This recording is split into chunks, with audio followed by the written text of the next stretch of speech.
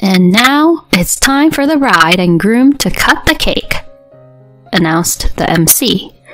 As I reached to hold the knife with my husband, someone grabbed my head from behind and smashed my face into the cake. What? I couldn't breathe with my face and upper body submerged in cream and sponge cake. Confused and struggling to get up, I ended up falling on my butt. My face and my pure white wedding dress were completely covered in cake. The banquet hall erupted into murmurs. I looked at my husband, and he was just as stunned. Then someone called out to me, "How unsightful! This is what happens when you don't listen to my advice." Standing there was a plump woman I had never seen before. Her face lit up with joy. "Excuse me? He's mine. How dare you have a wedding so nonchalantly?" Was she a guest? She was dressed formally, albeit huffing with anger. My groom, Nicholas, seemed to ponder for a moment before letting out a dry laugh and saying, "A face full of cake. It's just a joke. Laugh it off, will ya?" At that moment, I completely lost it. A woman ruining my once-in-a-lifetime wedding by smashing my face into a cake. And my husband trying to pass it off as a joke. I won't forgive them. I'll show them. The wedding venue soon turned into a scene from hell. My name is Diana, 27 years old. Let me tell you about the major event that befell me, starting from my upbringing. I was born the only child to a company president father and a former model mother. I think it's fair to say I was born into a privileged family. My father was kind but strict, insisting that I needed to be able to survive on my own. So, he made sure I focused on my studies. Thanks to my hard work from a young age, I got into a prestigious university and landed a job at a major corporation. I grew up to look just like my mother in her youth. People often said I should be a model, but I had no interest in that kind of work. A few years into my professional life, I faced some snide remarks about my looks initially, but worked hard not to be outdone by them. Eventually, I started to be recognized for my capabilities at work. I was beginning to feel a real sense of accomplishment in my work. But I didn't have a single boyfriend from my early 20s until I was 26. My friends would chuckle and say, "Diana, you seem like you're out of reach for most men. You seem normal once we talk to you, but maybe you're too intimidating for them. You don't show any vulnerabilities." However, I wasn't someone who prioritized romance, so not having a boyfriend didn't bother me much. I wasn't against the idea of marriage, but I was in no rush. That's how I felt. Meanwhile, my parents seemed anxious about me not having a boyfriend. "Diana, you're beautiful, so you should get married to a good man before you get any older," my mother said with concern. I replied, "Mom, I want to marry someone who appreciates me for who I am. Plus, I'm busy with work right now." During this conversation, my father chimed in. "How about this, Diana? Want to meet a man I can introduce you to?" "An introduction by you, Dad?" "Yes. There's a young salesman who frequents our company who seems promising." "If you say so, Dad, I'll meet him." And that's how I was introduced to Nicholas, who will later become my fiancé. "Wow, you're so beautiful. It's so very nice to meet you, he said with a friendly smile as soon as we met. He had the bright and cheerful demeanor of a salesman. He always carried himself with confidence, a typical good-looking and pleasant young man. He approached me boldly, not intimidated at all. He was well-educated, worked at a reputable company, and seemed to have a good character. I found myself increasingly drawn to him and started dating him. We were praised as a handsome couple, and I was quite pleased with it. My parents warmly supported our relationship, especially my father, who was very happy about it. Nicholas took charge in planning our dates and would surprise me with gifts on ordinary days, thoroughly doting on me. I was aware of his slightly cheeky side, but it was overshadowed by his many good qualities. I gradually came to cherish him deeply. On my birthday, after a year and a half of dating, he reserved a high-end restaurant. At the end of the meal, he nervously took out a small box. Diana, I can't imagine life without you. Will you marry me? Nicholas, thank you. Of course I'll marry you. As I gazed at the ring in awe, he tenderly hugged me. At that moment, I felt the happiest I've ever been in my life. Next, we went to meet his parents. They warmly welcomed me into their home. My, what a beautiful young lady. Are you really going to marry our Nicholas? Of course. We're all for the marriage. Nicholas, take good care of Diana. On our way back, Nicholas said to me, My parents are usually pretty strict with me, but they were really kind to you, Diana. Really? Your parents didn't seem that way to me. You think so? They were pretty tough on me when I was young. But I'm glad they like you, Diana.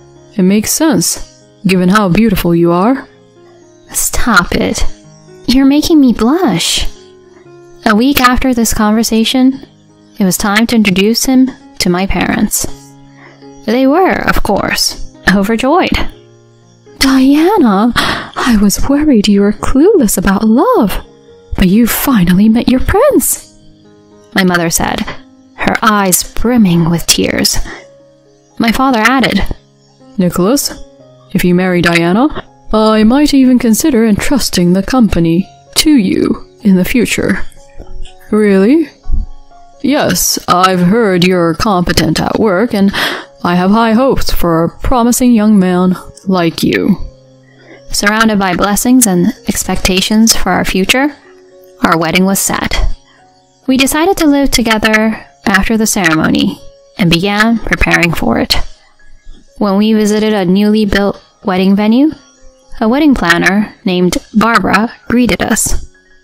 Diana and Nicholas, you're the perfect couple we've been looking for.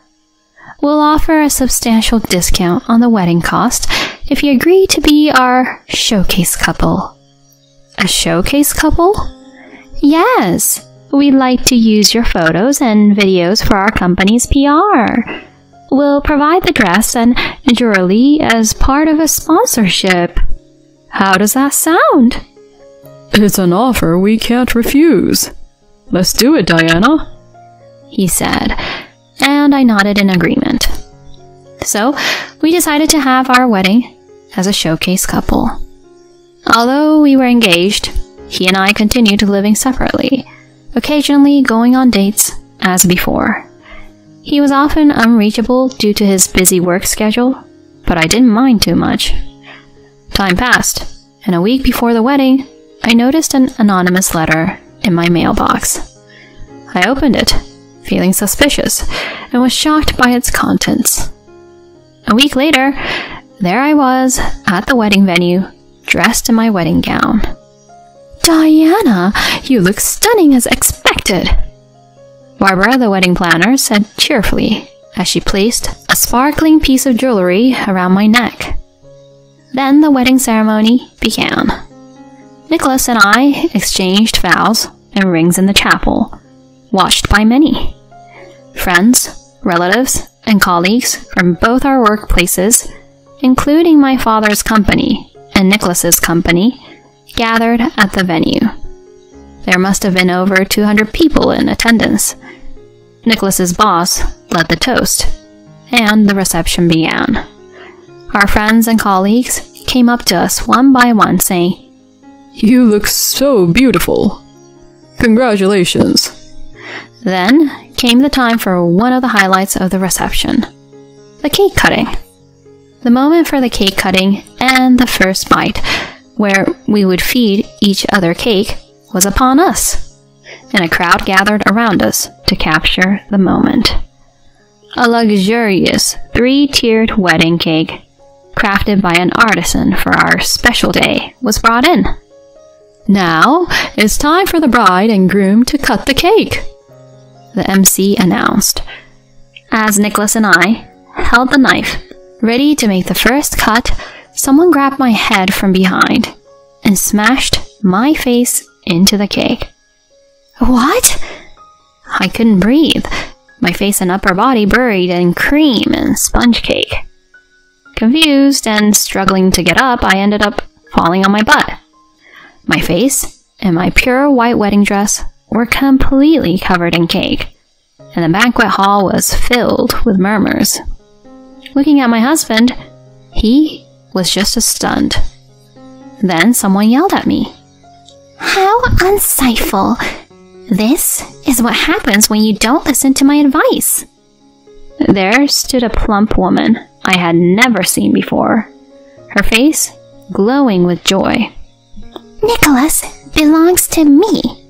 How dare you have a wedding so nonchalantly?" Was she a guest? "A face full of cake? It's just a joke. Laugh it off, will ya?" At that moment, I completely lost it.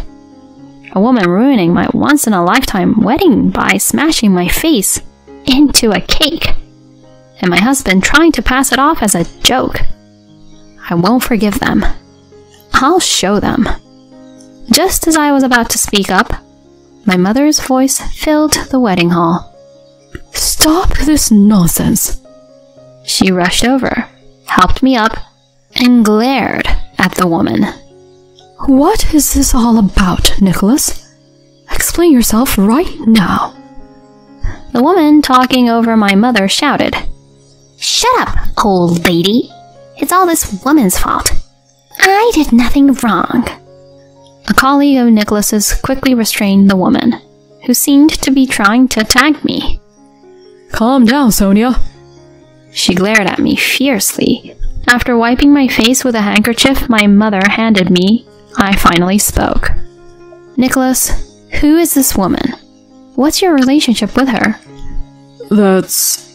Sonia is a junior colleague at my company," he replied, his eyes clearly avoiding mine. I whispered to my mother to bring my bag from the dressing room. "Oh, a junior colleague, huh? Why would just a colleague do something like this?" "Well, that's because..." he began, but Sonia interrupted him, shouting, "Nicholas and I are in love. You have no right to be here." "Well, you heard her." "No, that's not true. She's my stalker. She's been claiming we're in a relationship and following me around. It's been a real nuisance," he shouted, pointing at Sonia. "What? What are you saying? We truly love each other."